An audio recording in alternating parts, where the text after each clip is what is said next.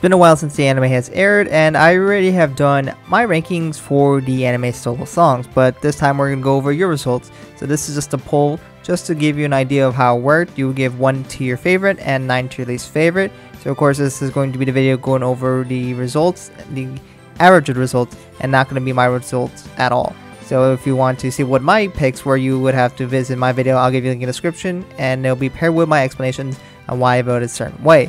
But with that out of the way, let's go ahead and jump over to the rankings for these songs from 1 through 9, not including Ayumu's second solo song, because I didn't know that was coming. But I guess it's not fair for her to have 2 songs anyways, so I guess, oh well. But anyways, on to the rankings.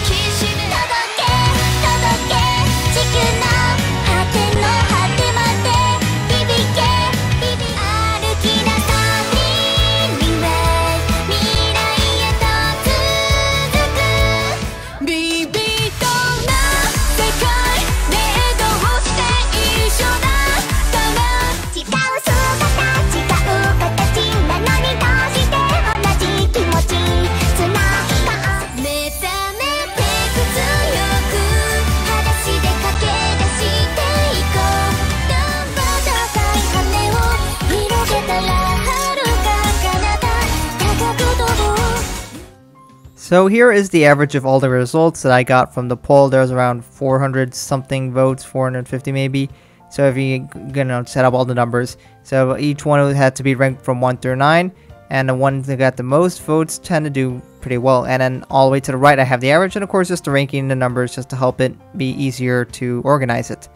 So for example, the worst song would have the highest average here, which is 6.4, which means on average someone would give it about a 6.5, which isn't that great if you're considering 1 being good and 9 being not so great. So Saikou Heart got the least amount of first place votes and overall didn't do so well, and that was kind of expected. Then we had a lot about Patria getting 8th place, and Tradition doesn't do very well, but I guess the only exception is I Know Uta, but in general most people don't find the songs that very exciting. Next we have Dive from Setsuna, which for a Setsuna song is kind of underwhelming, and you'll see in the comments most people agree with that. Then following that we move to Poppin. Kasumi songs, there are people who definitely like Kasumi songs, but not everyone is necessarily a big fan of that. And you can kind of see that being reflected in the rankings as, there are still a decent amount of people putting in the higher ups, but there's still a lot of people also putting it pretty low for her. So again, she did alright, but could have done better.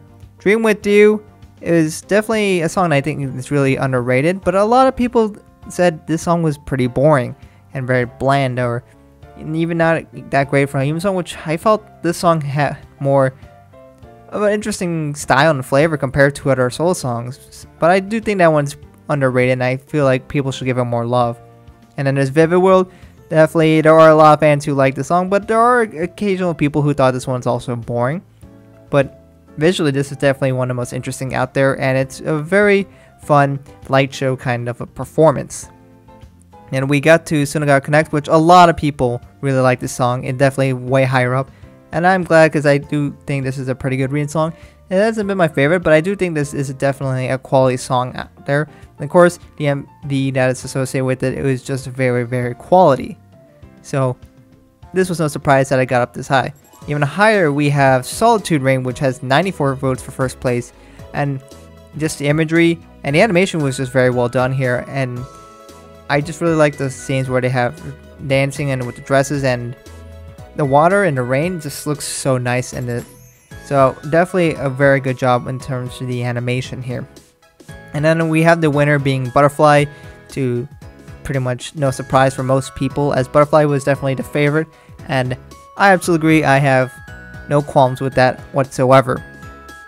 The animation and the scene selection was just top notch here. The song is fun and lively, which, this really helps change the image that Kanata has, and especially because this song was associated with her younger sister Haruka, and that being part of the lyrics with Haruka and Kanata were just so great, and the song is just really fun and lively. I know some people did say it was boring, but I find this really energetic almost, which is just kind of contrast to what she normally does, and I think it's done very, very well. And using the demographics, I got a new chart here where I have sectioned it by strictly just males, females, people in the US, Europeans, and Asians, and of course all the way to the right is the overall just for you to look at. So you can see, what demographic likes certain songs more. So for example, the favorite for Butterfly was females, while the worst section for Butterfly was Europe. So you can see that from the yellow and red highlighting. And you can compare that and you can see females like Butterfly more than males. Or if you look at Saikou Heart, males tend to not like it as much as females. So this is, I think, is just a very interesting thing to look at. I don't know if you want to grab too much from it because I still don't have like everyone voting in here. But this still is a nice way to see and take a look and see what kind of people like it or don't like it as much. So you can see like La Belle Patria, Europeans don't like it, but Asians seem to like it a lot more. So you can take a look at those big differences out there. But those are just the overalls from certain sections, so let me know if any of these surprise you and which one you belong if you want to let other people know. And these are the rest of the demographics, so if you can get a big idea of specific numbers or just an overall visual look. And of course, thank you to Coolmax for supporting this channel. And of course, thank you to all who participated in this poll, as their names will show on the screen. Thank you guys so much for participating in this poll. I appreciate your participation, as this wouldn't be possible without you guys. So thank you guys so much for that. And of course, I will follow with a barrage of comments, as a lot of people were willing to explain why they voted in certain ways. So take a gander and look at those. Maybe one of your comments will be up there, because there were a lot. So those are the results from the poll. Again, those are not my picks. These is the average of everyone else who voted in this poll. There's basically one song I probably would argue a bit, which would be Dream With You. I still think it's a bit underrated by a lot of people, and a lot of people find it boring, but I think there's a lot more to that, and especially if you just look at the MV, I really enjoy the emotion and kind of that tension you feel when you listen to that song.